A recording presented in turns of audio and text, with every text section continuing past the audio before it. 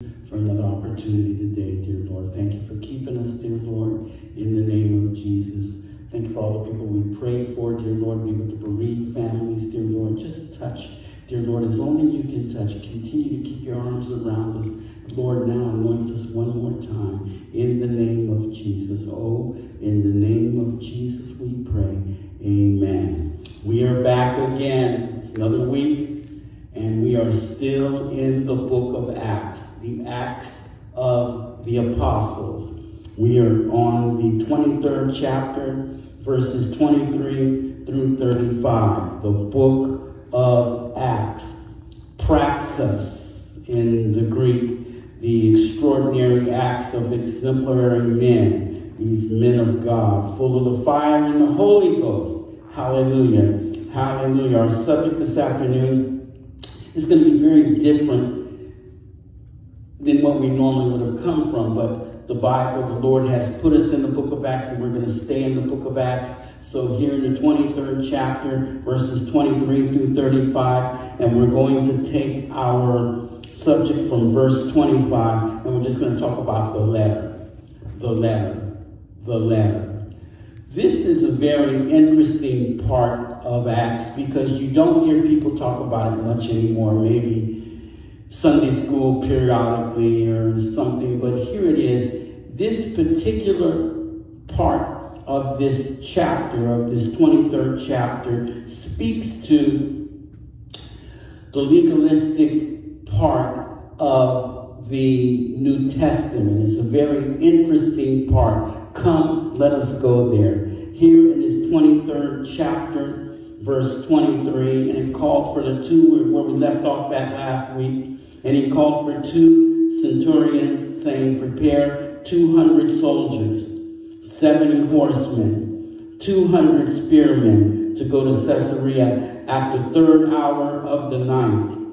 Verse 24, and provide mounts to set Paul on and bring him safely to Felix the governor. So you have all these people, these soldiers that come together to protect the Apostle Paul. Now here's one interesting thing, a theologian wrote, that preachers today still need to be protected. So you have your pastor, you're supposed to love your pastor. He's the angel of the church. You're supposed to pray for him, pray for his safety, pray for his well-being, pray for his strength as he comes forth to labor and to deliver God's word to you. Pray that no one would hurt him or harm him in any way, shape, form, or fashion. Pray for his welfare, pray for his finances, pray for his strength. We're supposed to pray for him. We're supposed to keep our arms around our pastors, around our preachers. Amen. Pray for them. And here's one more thing. A lot of people say, well, I don't like what that preacher say. I'm going to get back at him. No, that's God's job. You don't touch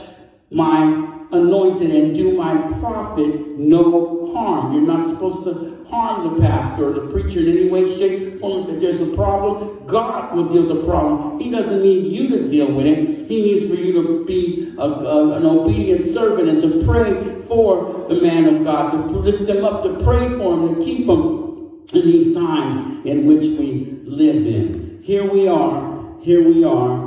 Paul is put on a mount so that he can ride to safety to Felix the governor. Now, the person that says this, and said, verse 25, he wrote a letter to the following manner, Claudius Lysistrus. Now, Claudius would, because, how can I put this to you? Because he was a subordinate to Felix the governor, he was required to write a letter and to write something saying why they had to go to Felix.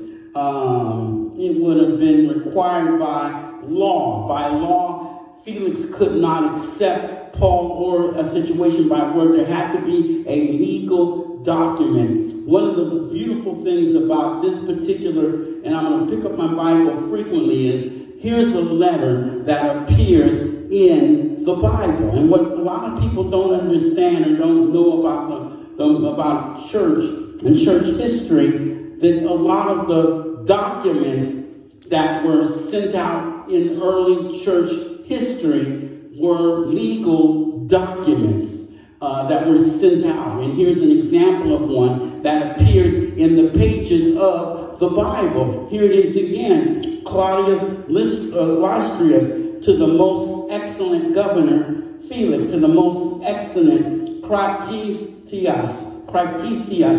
the most excellent Critias governor Felix, greeting. Now, what people don't know in history, Felix was something else. Felix, Marcus Antonius Felix, was a governor who came to power in Judea in 52 AD. And according to history, he was not a good man. Let me repeat that one more time. He was not a good man. As I look at the politicians from the 20th century and now we're in the 21st century, I have no doubt that somewhere, maybe in the 2300s or 200 years, 300 years from now, people are going to look back at our politicians and say, well, how did that person get in?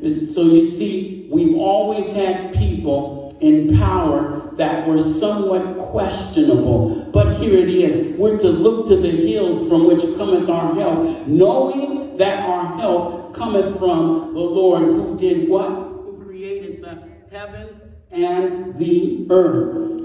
He was put in power because his brother Paulus had influence with the Roman Emperor Claudius.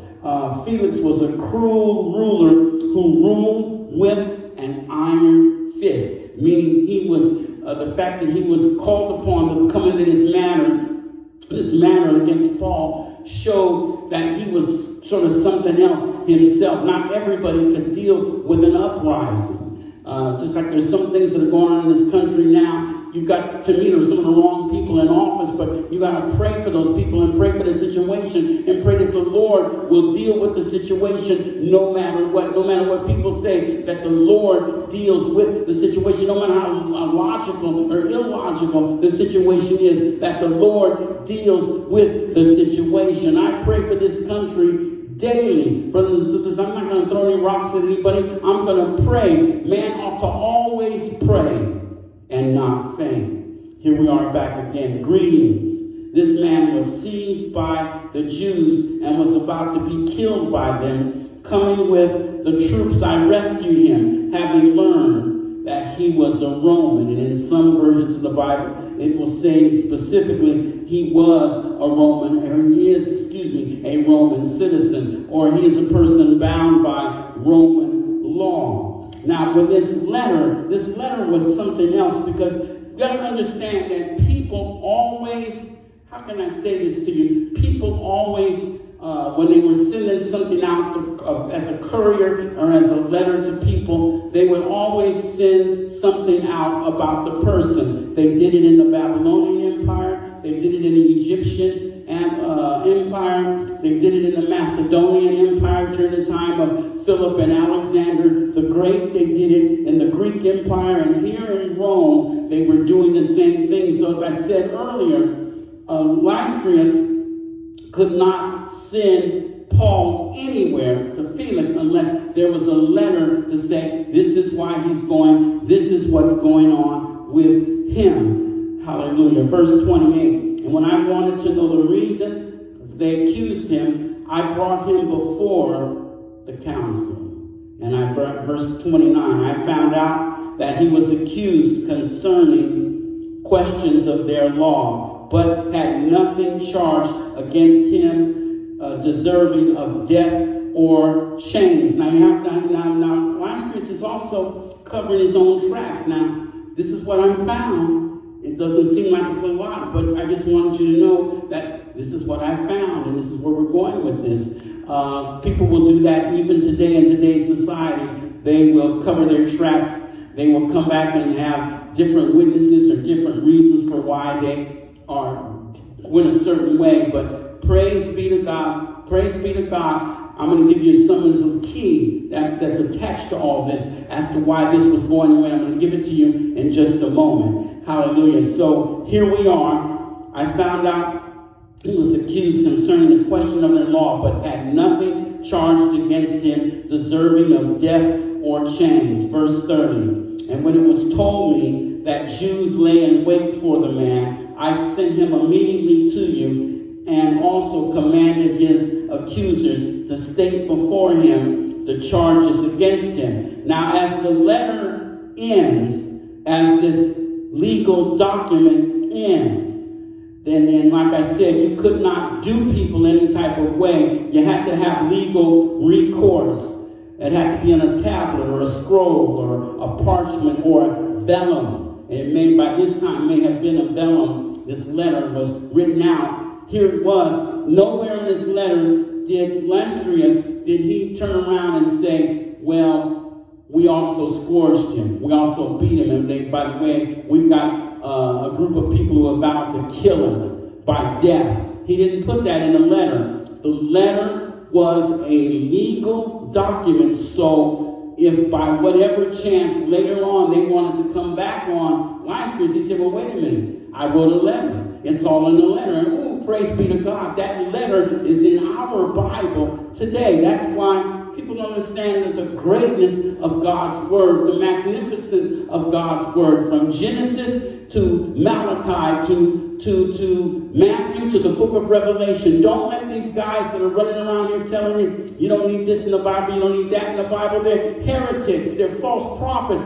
God's word, all of God's word, all of what did I say that? Let me say it one more time. All of God's word is for reproof. It's for doctrine. It's all in the Word of God. Stop letting people dissect and tell you what you should or should not be doing. Take all of God's Word. Hallelujah. Hallelujah today. One more thing about the letters. These letters, these cursus publicans, they were known as official warrants or documents or diplomas. So this was legal. It was sealed. It was going from one ruler to another ruler, and there was nothing that could be broken about it. It was a legal document. It was a official warrant. It was a diploma. And thank God for these early Christians. Thank God for the early church. Thank God for the writing that they did. It not only tells us something about the history of the Roman Empire, but it tells us something about the history of the church and the magnificence of the church and the intelligence of the church. Oh, and the spirit of the church. Hallelujah. This letter, this postal Lagothios Trodarmia, that meant that it was a postal document. This letter was referred to as Elohim. Elohim. It was official. It was practical. It was legal. It was all it was supposed to be. So if this thing ever went to court, if this thing ever had to go before the Senate, if this thing ever had to go before the high priest, if it had to go before the Sanhedrin council, it was legal and it's in the Bible. You guys that are running around here spitting on the Bible, not wanting to preach the whole Bible, preach the whole Bible. Here's something that just shows how magnificent the Bible is. Hallelujah today. Hallelujah. This letter, this Elohim, this letter, and it says, farewell. Verse 31. Then the soldiers, as they were commanded, took Paul and brought him by night to Antipatris. The next day they left the horsemen to go on with him and return to the barracks. When they came to Caesarea, verse 33, and delivered the letter to the governor. They had delivered this Elohim, this letter to the governor, the council, the patriarchs, the council. This is why sometimes today we refer to attorneys or lawyers as counselors, because they have legal jurisdiction and certain legalistic matters. That's where we get that from. They had delivered it to the governor. Hallelujah. And when the governor had read it, he asked, verse 34, what province he was from. And when he understood that it was from Cilicia, he said, I will hear, verse 35, you, when your accusers also have come. And he commanded him to be kept in Herod's Protria. Brothers and sisters, the thing that was keeping Paul alive and together. You got to understand that the Holy Ghost was still in control of the situation. Even though Paul had been scourged, he had been beaten, had been rebuked, he'd been scorned, but the Holy Ghost was still in the situation. Some of you today go through different things. You ought to let the Holy Ghost be in control of the situation. Back in the 20th chapter of the book of Acts, where it says, do not trouble yourself, for life is in him. Here it says, they say here to the elders of the church, serving the Lord with all humility and tears, and humility and tears, and trials which happened to be me by the plotting of the Jews. They went house to house, but the Holy Ghost was in charge of the situation. Verse 21, repentance toward God and faith toward our Lord and Savior, Jesus Christ. Except that the Holy Spirit testifies in verse 23, in every city, saying that chains and tribulations await me. Yes, in this life, chains and tribulations will await you sometimes. It's not always going to be flying around in a Maybach all the time. Sometimes you may have to catch the bus in the rain, brothers and sisters. But here it is. Here it is. The power of the Holy Ghost is still alive today, brothers and sisters. Down in the verse, it says, race with joy. Finish your race with joy. With joy. No matter what man says or does, finish the race with joy. You may get unhappy sometimes, but finish the race with joy. Here in this letter, here in this Elohim, here in this letter, Paul had a letter written on him, but Paul was still, as you'll see later on, going to be a witness for the Lord. He was still going to be a carrier of the Word of God. He was still going to be a lover of the Word of God. He was still going to be a believer in the Word of God. Keep on following the Lord no matter what. Run the race with joy. No matter what letters they write on you, no matter what they say about you, no matter what lies they conjure up on you, you keep on running for the